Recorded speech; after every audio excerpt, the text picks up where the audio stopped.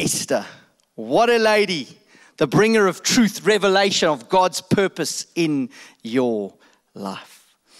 We pick up the story about 7 years into King Xerxes' reign, and he's throwing a massive 180-day party. Historians say it's because he realizes the Greeks are becoming a problem, and he needs all of his generals and captains get behind him. After the 180-day campaign to raise support is over, he throws a 7-day banquet to thank everyone in his kingdom who helped him throw the 180-day party. He calls for his queen, Vashti. It says he wants to parade her and show her beauty off to all that are there. We don't know what she would have needed to go through. She knew exactly what she was doing when she denied him access to her. She sends word back. She says, I am not coming. That was a crime punishable by death. She clearly did not want to be humiliated, broken down again by this evil king who just wanted to show everyone how rich he was, how wealthy he was. She says no. He is vexed, is an understatement. He doesn't kill her, but he banishes her from his sight. She's never allowed to see him again. He strips her of her crown. She's no longer queen. And then he's advised to throw a beauty contest for all the beautiful women in his 127 provinces. They brought from all over his known kingdom this beauty contest to see if anyone would become his new queen. Esther is said not only is she beautiful, but she also have a stunning figure. It's like she was the most beautiful woman, clearly the most beautiful woman in this 5,000 square kilometer kingdom that he sat over, because she's put into the short list of 7 beautiful virgins. She's then put through a year-long beauty treatment. And at the end of the beauty treatment, she is presented to the king. She wins the competition. She becomes the queen. This sounds very romantic, but it's not so much. Probably a very, very young girl. For someone as beautiful as her, without a real family, you see she was orphaned as a young age. Her mother and her father both died. She had no siblings. In actual fact, the person looking after her, his name is Mordecai. He is her much older cousin and the only family member she has to take her in. Being as beautiful as she was, if she was older than just have gone through puberty, she would have been snapped up in a heartbeat to be married to someone else. She was a young girl. She gets told, you're going into this competition. What it means is, if she loses the competition, she still joins the king's harem. She's never allowed to get married. She's banished to a loveless life. And she's stuck in the palace until the day she dies. So she goes, beautiful lady. She finds favor with everyone she meets. Everybody falls in love with her. She's clearly polite and friendly. The captain of the eunuchs that is preparing these girls puts her in the most elevated position. He gives her everything she needs. Everyone she meets just loves her. She's clearly got a beautiful attitude. She loves to serve. We know her as a thoughtful, caring girl. Even in the palace, as a young girl, she hears at one stage that Mordecai isn't doing well. She sends for him. He can't come to her. He's mourning. We'll get there a little bit later. He's in sackcloth. She sends him clothes. She says, please, uncle, cousin. I'm not sure what she called him. Please, older cousin, sir, uncle Mordecai, please put some clothes on. Are you okay? She's a caring, thoughtful, wonderful young lady. But she's not as perfect as you think she might have been. And this is really a story of redemption for everyone here. You know, so often we think Bible characters are perfect and that we emulate them. They're up there, but she was not nearly as perfect as we might think she is. Not like Mary, for example, not even close to Daniel. If we considered the example Daniel set, he sets a bad example for us because he really was perfect. He was, even later in his life when they wanted to punish him, it said the king or the king's government put spies in his life to go and check everything about him. They went into his browser history. They went into his backstories, Facebook, Instagram, you name it. Even MySpace. I mean, it was closed years ago. They couldn't find a single scrap of dirt on him. Esther, they would have found so much dirt on. Why do you say that, Shaun? Well, the reality is, she goes into the palace. She doesn't declare that she's a Jew. In actual fact, it's a secret. So she doesn't limit her diet. She literally says, unlike Daniel, who says, I won't eat this, she ate everything they put in front of her. She doesn't tell them she's a Jew. She doesn't worship at the synagogue. She doesn't pray like Daniel prayed. In all essence, there is no trace of God in her life. As a good Jewish girl, we realize she's been put in a very tough position. But the night she's presented to the king, she's not presented to him for a quiz night. It's not board games.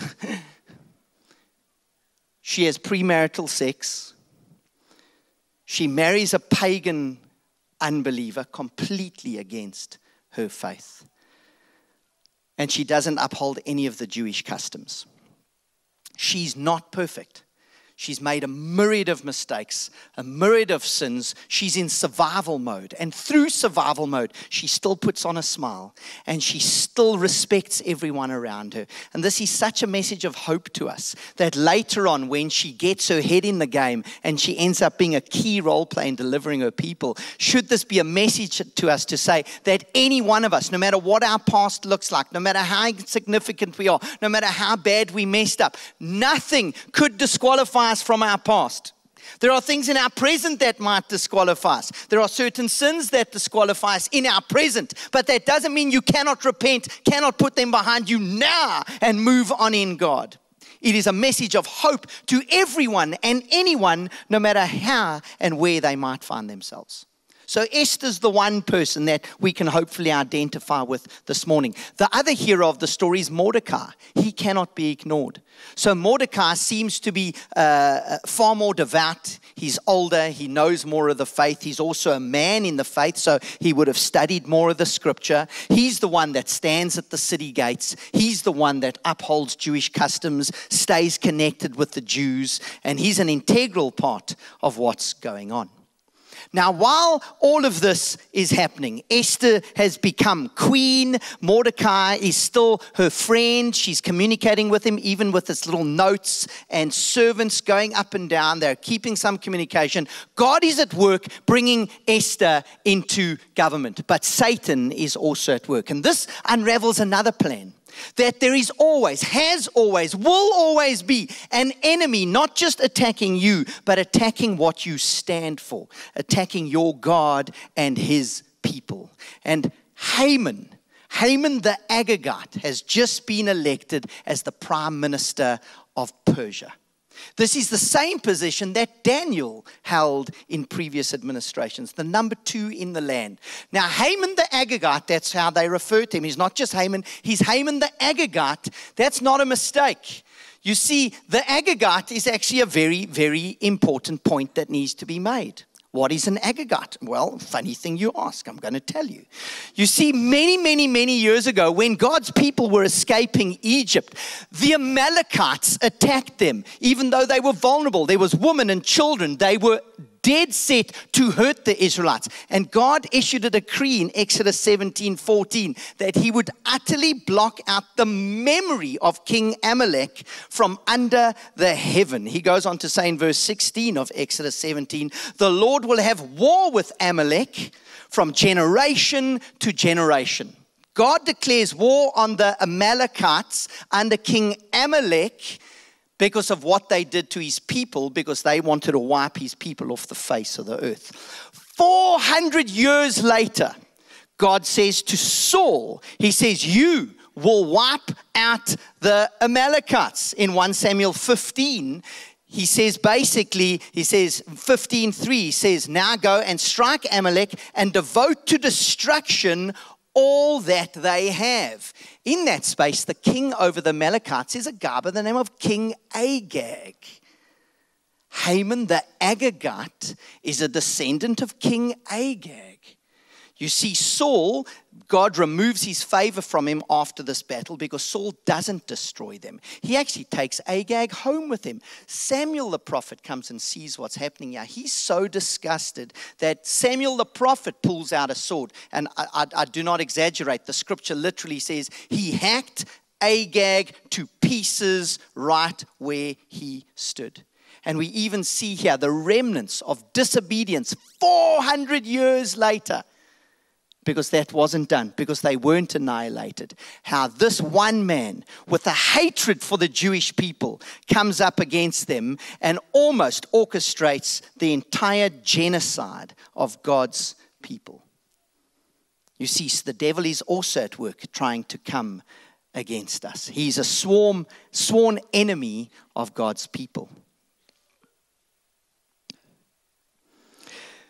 What happens is, I don't want to tell the whole story. I want to get to some other meaty stuff. But it's such a beautiful story. Eh? Are you enjoying the story so far? Are you with me? Can you see it? That's awesome. Okay, what happens is, because he's the prime minister, everyone needs to bow towards him. He doesn't just have a blue lights brigade. People don't just have to pull off. They literally have to get out their cars and go, we're not worthy.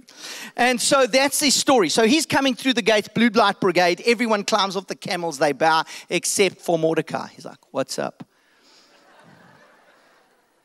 So Haman is not a happy camper. He's like, okay, I'm going to kill you. He finds out he's a Jew. He's like, my people. I'm going to contact your people. It's like, we are done. So he goes to the king, Haman, in Esther 3 verse 8. And he says to King Xerxes, Ahasuerus, depending on which name you're calling him, there is a certain people scattered abroad and dispersed among the peoples of all the provinces of your kingdom. Their laws are different from those of every other people. They do not keep the king's laws, so that it is not to the king's profit to tolerate them. If it please the king, let it be decreed that they be destroyed, and I will pay 10,000 talents of silver. This Haman guy is super wealthy. 10,000 talents of silver is equivalent to about 375 tons of silver. He is not a poor man.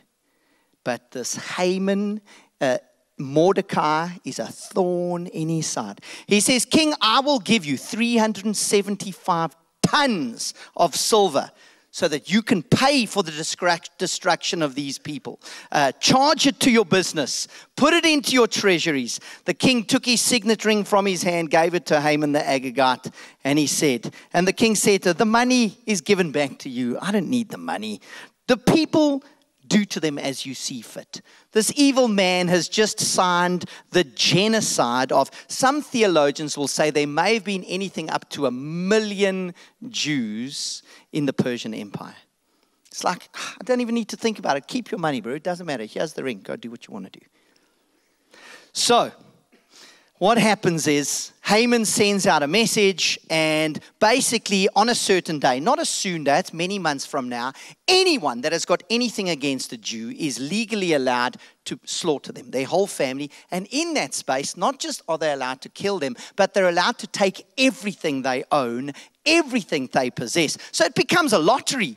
Anywhere in the kingdom, if there's a Jew in your town, it's like, hey man, fair game, your time's coming. I would imagine we could write 100 books on the stories that happened across the 127 provinces of people that had it in, that saw young Jewish girls they liked, and they went to the father and they said, I'm coming for your daughter on this day, and there's nothing you can do, and I'm taking your house as well. I'm coming for you. You're dead. You're not allowed to defend yourself. Across the nation, there was weeping and wailing. Mordecai rips his clothes, puts sackcloth on. There's fasting and praying across the entire. Can you imagine if news was said today, you and your people on this day, you're done. You're wiped off the face of the earth. There's nothing you can do to protect yourself. You are fair game. We're coming for you. It's terrifying. But it's not the first time it's happened. The king has tried to wipe the devil has tried to wipe us off the face of the earth for years. At the time when Moses was born, he kills all the babies because they're becoming too strong. Jesus is born, kills all the babies because Jesus is coming. Not so long ago, there was this thing called the Holocaust. You think that was just a guy with a funny mustache? I mean, absurd. The fact that he looked the opposite to the people he thought were God's chosen people. It's like a broken story. He's this high, dark hair, funny mustache. The Aryan race is that high, they're blonde, and we're going to kill everyone that doesn't look like that, except me. You think that's daft? ISIS, right now. Media and pop culture. How they are attacking what we believe and what we stand for. You look at it, you think, is this real? It's absurd. And it is attacking people to a degree where I've enjoyed speaking to people that don't believe in God for many years. I enjoy engaging in conversation with people that do not believe in God. But I met a young lady the other day who was actually born to a pastor in America. She knows about Jesus. She said she's not a follower of Jesus. And I was trying to convince her without her realizing what she actually believed, that Jesus was real. She stopped me. She said, I believe Jesus is real. I just don't like him. I hate what he stands for. I could never love him.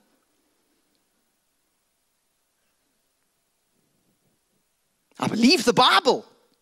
Great stories. Got too many friends that he's against. Don't like the guy. There is an assault on what we believe and who we are. And it's absurd. We look at it, we're like, what? How's that possible? It's because it's not human. It cannot be negotiated with. It cannot be reasoned with. Don't even try reason with it. You pray it out. You don't fight a spiritual attack with logic. You fight it on your knees. That's how they did it. So how do we respond? How do we respond in this hostile world? How do we make things right? Well, probably the most famous portion of the scripture, Esther chapter 4. Mordecai calls Esther to intervene, to basically wake up and start being who she was born to be. In Esther 4:11, it reads like this: all the king's servants and the people of the king's provinces know so he calls her to intervene. She says, hey, hang on a sec. This is her response. Verse 11. All the king's servants and the people of the king's province know that if a man or a woman goes to the king inside the inner court without being summoned or called, there is but one law: they are to be put to death, except to the one to whom the king holds out the golden scepter, so that he may live. But as for me, I have not even been called to come to the king for 30 days. And they told Mordecai what Esther had said. Then Mordecai told them to reply this to Esther: do not think of yourself that in the king's palace you will escape any more than all of the other Jews. And this is the verse that we all know. For if you keep silent at this time, relief and deliverance will rise for the Jews from another place, but you and your father's house will perish. And who knows whether you have not come to the kingdom for such a time as this. Friends, we are all born of a royal lineage. Our father is a king.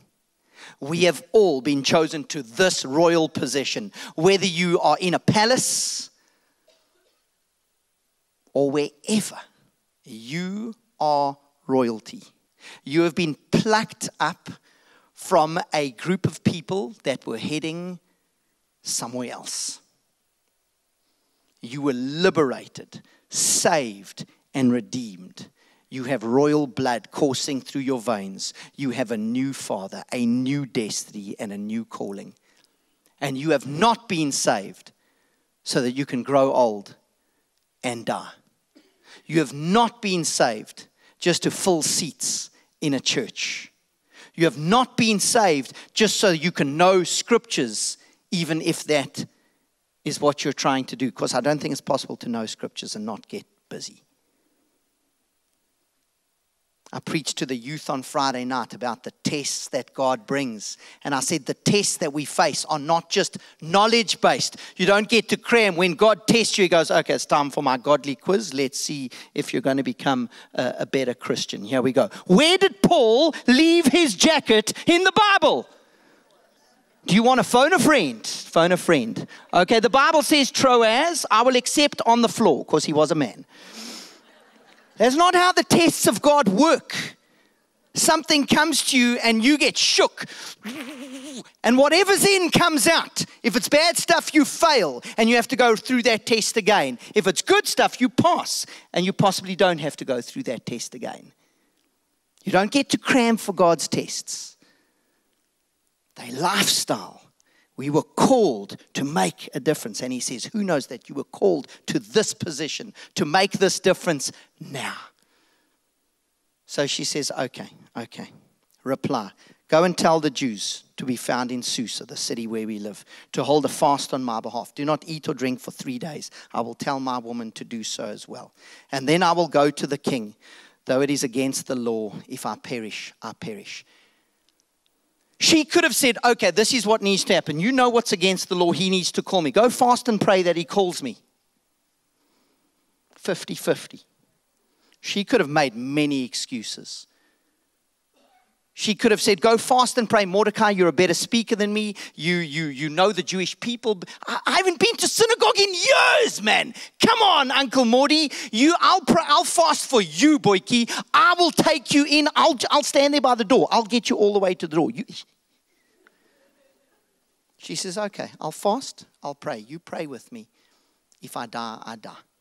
Let's do this. She follows the example set by Mordecai. Probably maybe the only place she saw. We're not explained the life that she lived. He fasted. He tore his clothes. She didn't tear her clothes. But sackcloth, I don't think he would have invited her in if she was wearing sackcloth. He's not that kind of king. And so she prepares herself. She beautifies herself. She goes and stands right at the door. Now, the reality is right there in the door. The historians say that in his inner chamber, there was a long corridor with pillars next to it. The entrance was right at the end of the corridor. Right next to the entrance, there was an executioner right there. Apparently, he wielded an axe. It could have been a sword. I don't know. But if you walked in and the king saw you, there you are in his doorway. He's ready with his axe. The king lifts his scepter. You come in. He doesn't. Right there. No trial. No, what are you doing here? If he looks at you, he's busy talking to someone else. He doesn't notice you. He looks away. That guy goes, did he see her? Didn't he see her? Oh, well, we'll check later. That's how simple it is. She walks in, the king's in a good mood. He's like, hey, Queenie, come here, my baby. Okay, I'm paraphrasing a little bit. He says, come here, how's it? Well, you look lovely as always. Haven't seen you. What's it been like, 30 days? I've been with my concubine. Sorry about that. He's like, what do you want, my girl? You can have anything up to half my kingdom. You're like thinking, yes, that's what we prayed for. Tell him what we want. She says, King, all I want is to have dinner with you and Haman. Mordecai must have thought, oh dear, Jesus, help me. Okay, Jesus wasn't on the scene yet. Oh dear God, help me. Dear God, help me. This guy, if he sees me again, if this blue light brigade comes past here, I promise you he's going to run me over with his camel.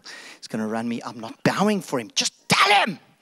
Okay, dinner comes. It's like, throws this feast. There they are. Opportunity. King says, okay, my girl, you tell me anything you want up to half my kingdom. She goes, well, I want to have another dinner with you. Mordecai's like, I'm going to die. I'm done.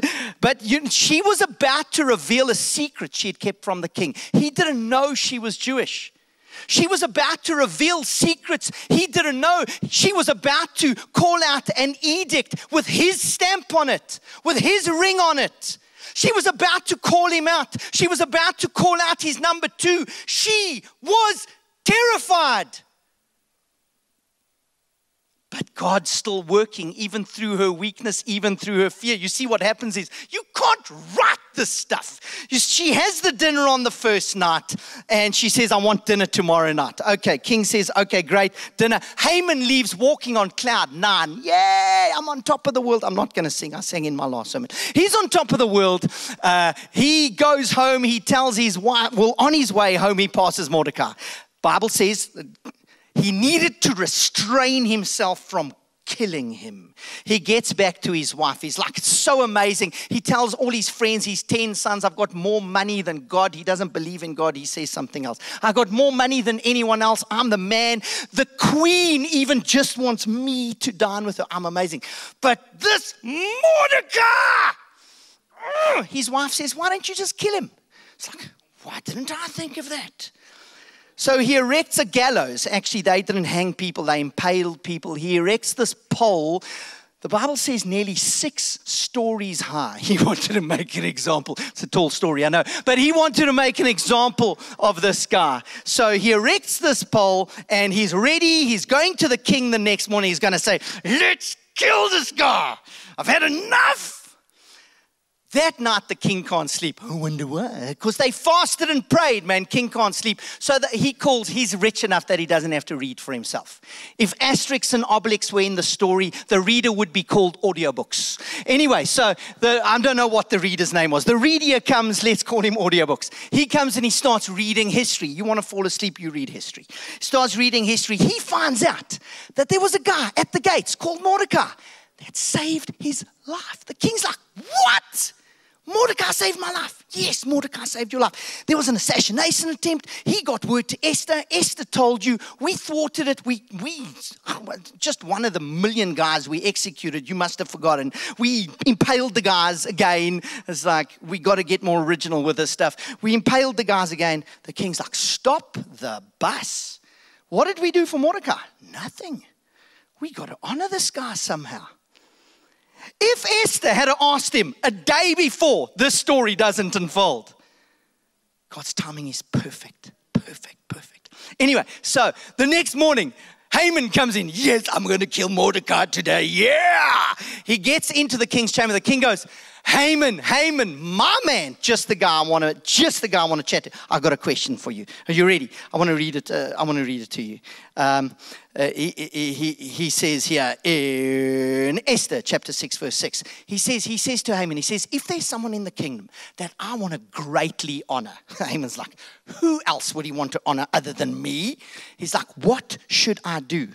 And so Haman said to the king, for the man whom the king delights to honor, let royal robes be brought, which the king has worn, and the horse that the king has ridden, and on whose head the royal crown is set. Let the robes and the horse be handed over to one of the king's most noble officials, maybe Esther, I don't know. Let them dress the man of whom the king delights to honor, and let them lead him on the horse through the square of the city, proclaiming before everyone nice and loud, thus shall it be done to the man whom the king delights to honor.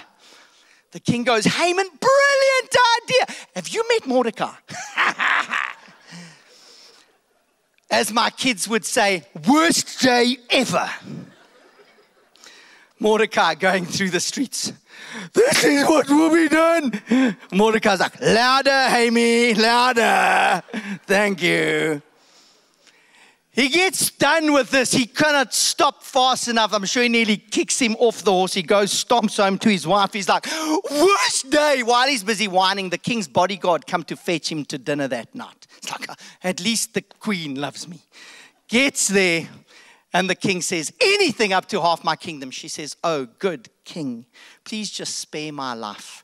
She tells him the story. The king is viciously angry. She says it is Haman. Haman's like, no! He realizes who she is. The king's furious. He storms out. I'm sure he's looking for a spear or something to throw. Haman's so desperate, he goes to plead for his life to Esther. He falls on top of her in the process. The king goes in, he goes, and now he wants to molest my wife as well. Kill him. One of the guys go, funny thing you should say that. Right in Haman's back garden, there's an impaling spike that has just been built. He's like, kill him on that thing. You see, the Lord will use the plans that the devil has intended for your downfall, and he will turn them around for your good. Not only does Haman get killed on the spike he built, but long story short, Mordecai is given Haman's position as the most powerful man in the land. He's given all of Haman's riches as well. The 375 tons of silver are now Mordecai's. They issue a new decree that any Jewish person can defend themselves and protect themselves. It says a fear comes over the land for people that have said or done anything to the Jews, that people are converting to Judaism in the hundreds because they want the favor that is now on them. They kill on that 2 or 3 day stretch 75,000 enemies of God. Man of God, second most powerful man in the land. All of the Jewish folk saved. And because they serve a different God, they were allowed to take the possessions of everyone they killed. Other than Mordecai, no one took their possessions. Because we have cut from a different cloth. We serve a different God. And we are driven by different things. So in closing, I want to mention a couple things, as I hope the story has been burnt into your brain. I don't even need to explain these points for you to see them happening. Number one, God uses nobodies with checkered pasts and questionable testimonies because he's a God of second, third, fourth, and fifth chances. He's a God of hope. He's a God of redemption. God uses nobodies. If you are willing to change today, tomorrow you will be used, no matter what's going on. The providence of God, number 2, is the main theme of this book. Providence basically means God protecting and guarding his people. His name was never mentioned in the book, but we see him all over. And God will do this. Just let me keep it as recent as possible. Friday night, Melissa left youth with my last born son, Zach, in the car. And she was going home. And at the West End Robot, there was a truck. She couldn't see an oncoming car coming on the other side. She put her foot down to go through the robot. It was a red light. And her foot slipped off the accelerator. She slipped. She's like, yeah. She nearly stalled the car, and this car flew past the front of her. The providence of God. There's a man sitting here today. I asked him if I could share his testimony, that up until recently he had to move out of his house. And he said he was in his movable truck at the end of the driveway. He had place for his kids to stay the night, and he didn't know where he was going to stop. And he was in his driveway, and a friend phoned him, and he said, have you got somewhere to stay? He said, I don't. He said, well, I was renting out this place, but the people have just cancelled, and I want you to live there free of charge. I don't know what God had to do to make those people cancel, but behind the scenes, God is moving. I don't know what my wife had to step in here at Friday Night Live to give her a slippery shoe sole. Maybe she was on her phone. I don't know. Maybe she couldn't tell me she was. Maybe someone sent her a WhatsApp. I don't know. No, she wasn't.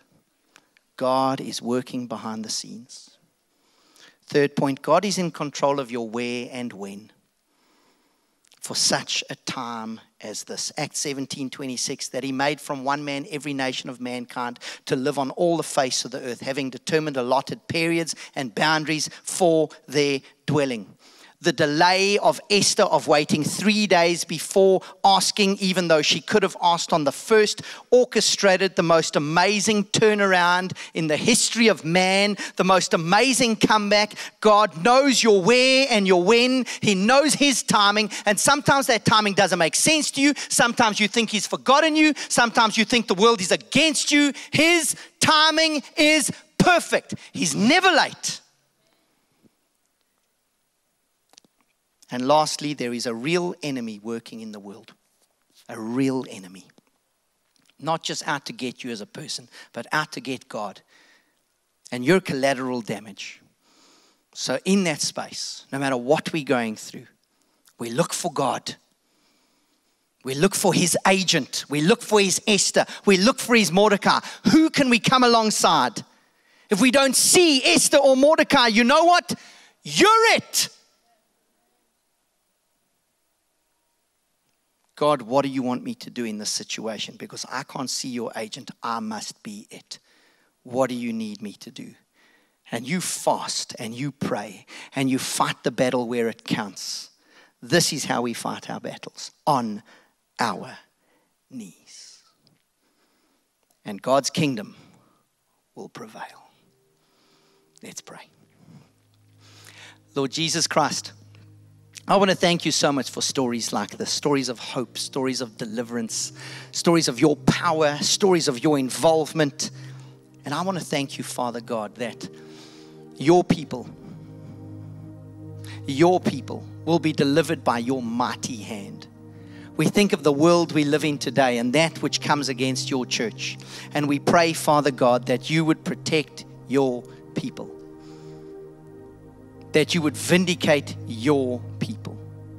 We thank you, Father, for not just people in this country, but countries all over the world that are facing oppression of every kind, that we can believe and have faith in you.